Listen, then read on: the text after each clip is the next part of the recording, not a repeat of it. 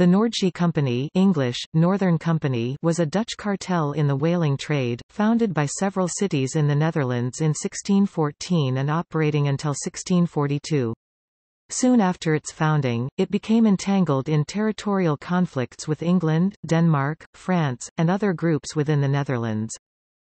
It was also known as the Groenlands Company, English, Greenland Company, but the name is misleading today since the Greenland referred to as Svalbard, previously thought to either be identical or connected to the island of Greenland discovered and colonized by the Norse.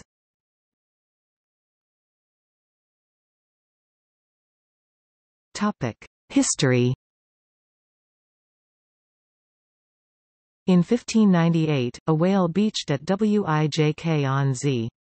The animal was sold for 126 guilders and the jaw was transported to Dillenburg and given to Jan van Nassau as a gift. In 1612, the first mention is made of a commercial expedition to Novaya Zemlya after it was concluded that whaling at the Cape of Good Hope in the southern Atlantic offered little prospects of profit.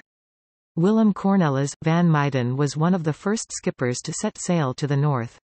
In 1613, he was the commander of the Neptunus and the Fortuin, two ships that were sent to Spitsbergen, modern Svalbard, then considered part of Greenland, to hunt for whales. On board were 12 or 13 French Basques. The remaining crew of 48 men came from North Holland. On 27 January 1614, the Noordsche Company was founded for a period of 2 years on Vlieland. Timon J. Hinlepen and Jacques Nicket were amongst the original investors. In 1617, the charter was renewed for another 4 years and, in 1622, for another 12. Whaling was done in the summer months. Ships and crew left the ports of the Dutch Republic in May or June. After a 3-week journey they arrived at the coastal waters of Spitsbergen, January Mayen, or Bear Island. In August, September, or October the ships returned to the Republic. Soon whaling stations were established on January Mayen and Spitsbergen, the best known of these being Smeerenburg. These stations saved much space in the cargo hold of the ships, and also helped relieve the stench. For years the Noordsche Company controlled the monopoly for whale oil. For every expedition, participants would invest capital. When the expedition had returned, the profit would immediately be divided amongst the investors.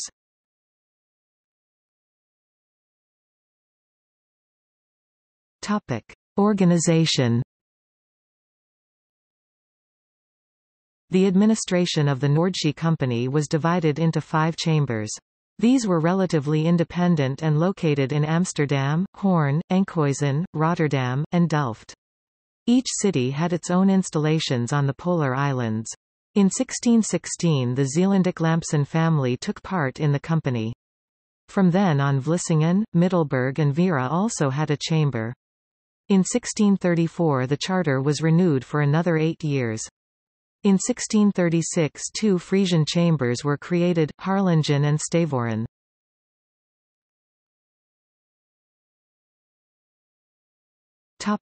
Trading territories. The trading area of the Noordsche Company stretched from the Davis Strait to Novaya Zemlya, north of Russia. The company did not make any claims to the territory, they were only concerned with their trading monopoly. Initially the company made much use of Basque harpooners and navigators. Aside from whales, walrus and seals were also hunted. The polar bear hunt resulted in skins and fur.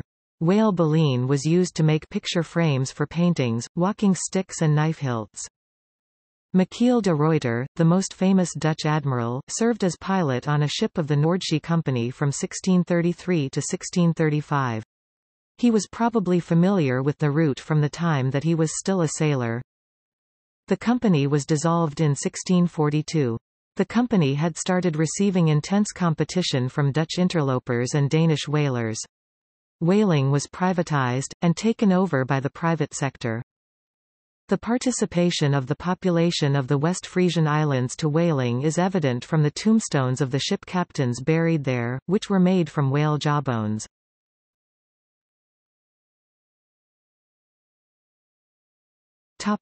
See also: European chartered companies founded around the 17th century in French.